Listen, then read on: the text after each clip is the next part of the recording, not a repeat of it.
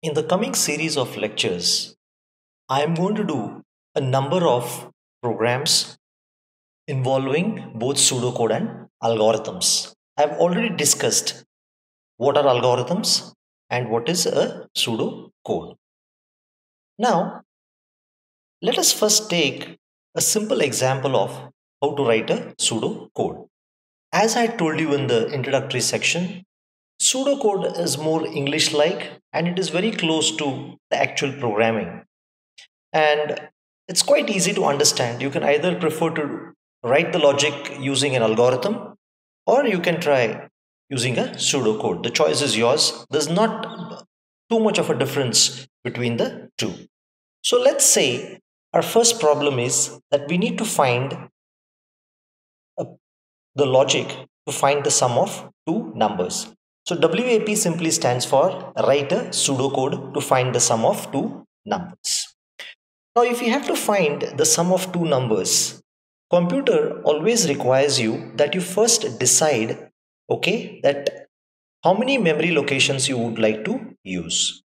So, assume I'm going to read two numbers. Okay, let me call those numbers A and B. These are the variable names of the numbers. They are called A and B. Initially, what value they have really does not matter. I'm not really bothered. Then the result of this or the sum of a plus b, I am going to store it in another variable called as the sum. So if I had to do a logic to find the sum of two numbers, what I would do is I would first ask the user enter the value of a followed by the value of b. Then I'm simply going to say add the values of a and b to sum. And in the last step, I'm going to say display or show the value of sum and then stop. So let's see how the pseudocode looks like. So the first step, I'm going to say take a variable, take the variables a, b and sum. Variables are quantities which can change. So this is a, b and sum. Now what did I tell you the next step? I am going to read values into a and b. So at this step, what I am trying to do here is I am trying to read values into a and b. So let's say I enter the value for a as 30 and the value for b as 50. Okay, these are the values I enter into a and b, or let's assume the user reads these values into a and b. Now what is the next step? The next step is I would be saying add the sum of or add a plus b to sum or add the numbers to sum. So this is how the next step is going to look. I'm going to say add the numbers a comma b to sum. And the last step is simply going to be display the result in sum. Okay, the last step is going to be display the result in sum.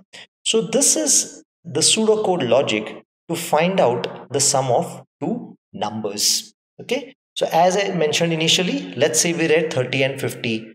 At step number 3, the numbers a, b will be added to sum. So sum will become 80.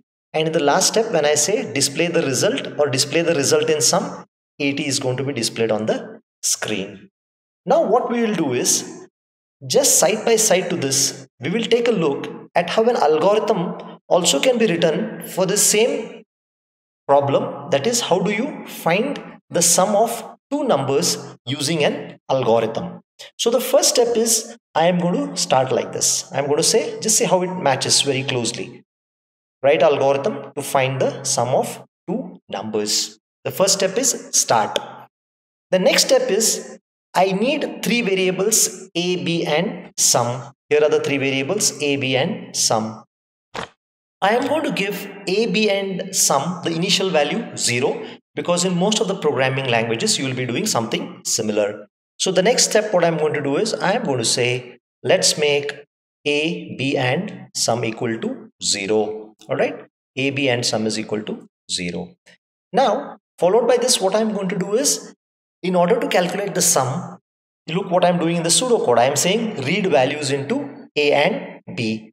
So I am saying the next step is read values into a comma b. Okay, here I am reading the values into memory locations a and b. After this, what is the third step? Third step is sum is assigned the value a plus b. Okay, so third step is like this. All right. So here if you say add the numbers a, b to sum, in algorithm it is shown like this. And finally, if I have to display the sum, I'm just going to say write sum is colon comma sum. So what will happen is, suppose a and b were the numbers entered, the output result would print something like this. It would say sum is colon and it would print the value 80. Anything which is in double quotes is going to be printed as it is without the double quote.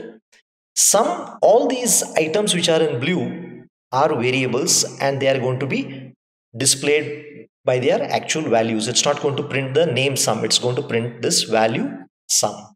So this helps us wind up our first pseudocode as well as our algorithm. Just in case you're wondering, WAA stands for writer algorithm, and every algorithm begins with a start and a stop.